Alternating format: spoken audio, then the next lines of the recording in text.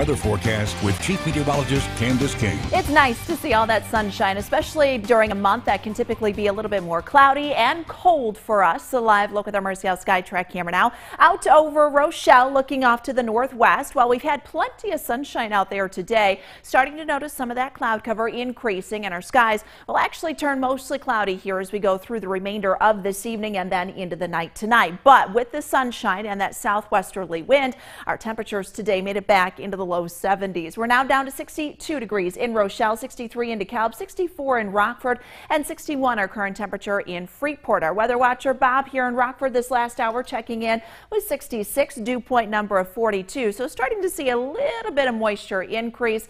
Otherwise, we've stayed fairly dry, and we're going to stay pretty dry for the next several days. Our weather watcher Sandy north of the Kirkland-Fairdale area checking in also 65 degrees and a relative humidity at 22%. So it actually has been a little bit more on the dry side when you talk about more of the relative humidity. Now we're starting to see that cloud cover increase. Reason for that, area of low pressure that was down over the southwest yesterday. This is now working through the central plains. With that moisture starting to lift northeast, we've got the cloud cover. But remember, we're still pretty dry, so any chance for rain with this is pretty much nil here as we go through the rest of this evening. But you can actually see the moisture increasing. Love to show our water vapor imagery because this is like a snapshot of what's going on in the middle part of the atmosphere. You can really pick out where we've got moisture, where we've got dry air, kind of still dealing with some dry air overhead and over the southeast, but you can see as this dip in the jet stream develops here and pushes into the northern Rockies and into the high plains, we're tugging in that moisture coming in from the southwest. So again, all that's going to do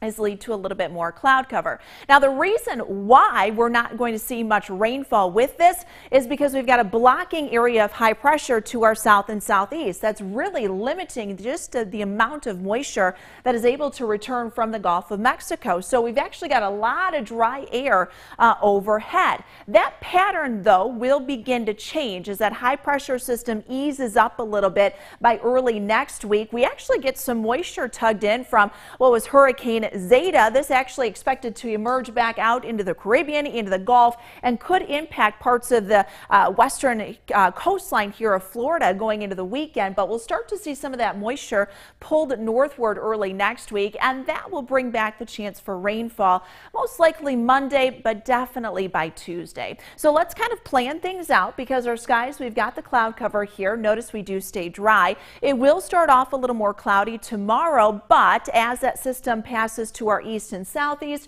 we'll start to clear things out once again as we head into the afternoon. Starting off with the cloud cover tomorrow will limit just how warm we get. Temperatures will likely stay in the upper 60s, but still well above average for this time of year.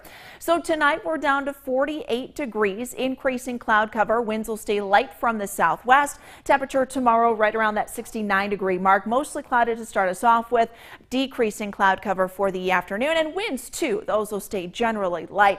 We bump it back into the low 70s for Friday, Saturday, Sunday. Just a slight chance for rain heading into Sunday afternoon, but we see that cold front come in, indicated by the drop in the temperatures. Could even hear a couple rumbles of thunder, guys, as we head into Tuesday, and then back into the 40s by next week. Well, we're going to